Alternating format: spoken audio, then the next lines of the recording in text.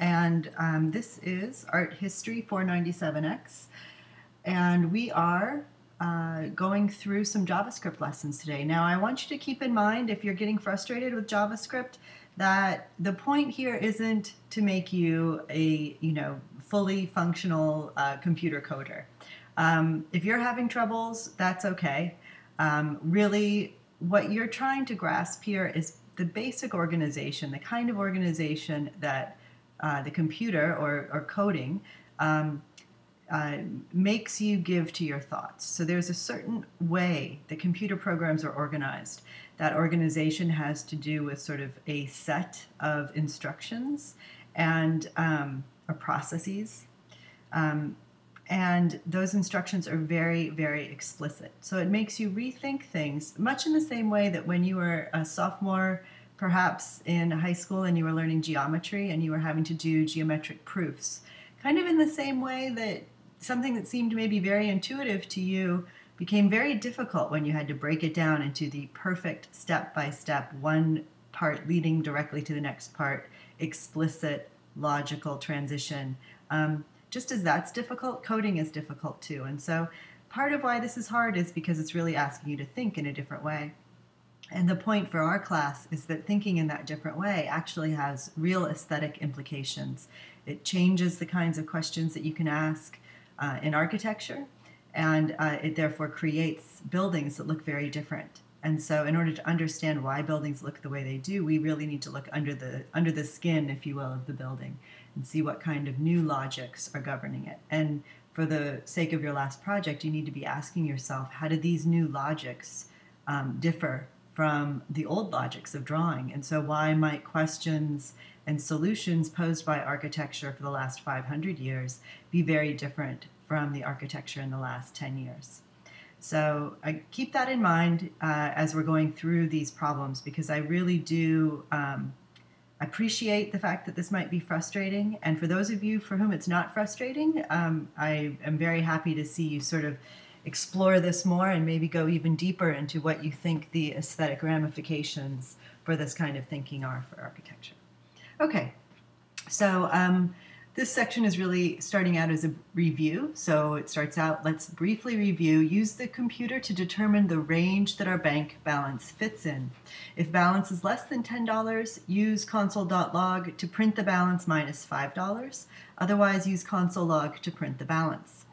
So, this might be kind of a set of circumstances where you want to build in a safety valve for your checking account, right? So you're going to have the computer monitor your checking account, and once it falls below $10, you're going to tell it to give you your balance minus $5, hopefully preventing you then from bouncing a check because you have a $5 kind of cushion there. So the first thing we want to do is think about those instructions, and we understand that those instructions aren't really telling you what the very next step would be. In order to figure that out, you actually have to go to the code and start to read the code.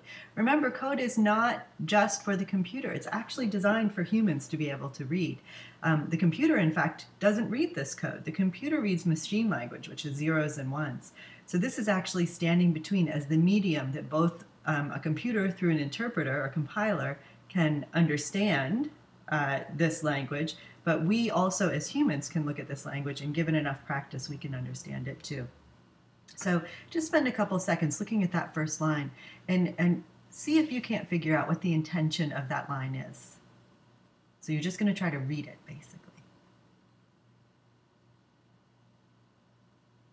Okay, so hopefully you've sort of rehearsed in your mind something that sounds like line 1 declares a variable using the keyword var, variable. So it declares a variable. That variable is going to be called balance, and that balance is going to be some number. In this case, it's 20.97, but the power of declaring balance a variable is that you no longer ever have to type 20.97. In fact, that's sort of the value that is passed into that variable called balance, but you want to write the whole function using balance because you don't necessarily care exactly what the number is. That's going to change, but you always want to work with that number, and you want those instructions to follow through no matter what that number is. So you're going to use balance rather than the number when you write your function. Your if-else statement. So the very next line is complete the condition in the parentheses on line 4.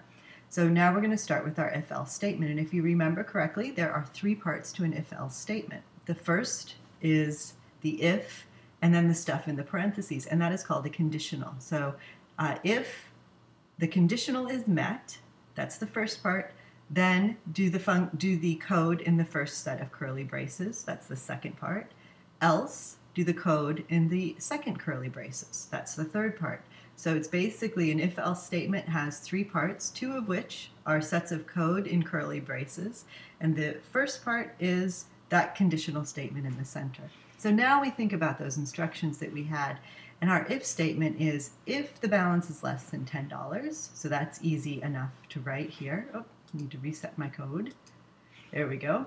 So if, we just sort of saw what the answer was there, but if balance is less than or equal to, oops, helps if I, there we go, hit that shift key in the right spot. If balance is less than or equal to $10, then do the first block of code in the curly braces, and we know that that is to say console.log, and then what we want is balance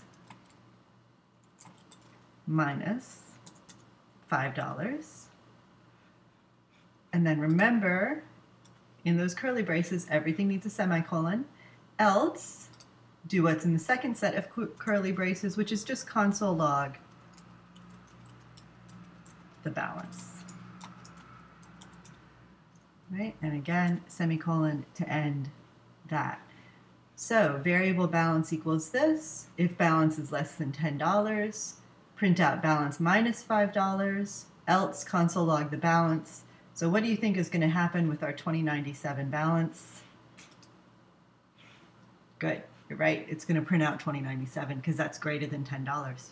Okay, so far so good. That's the first lesson, and you can go on when you're ready, or if you need to, you can go on to the second video.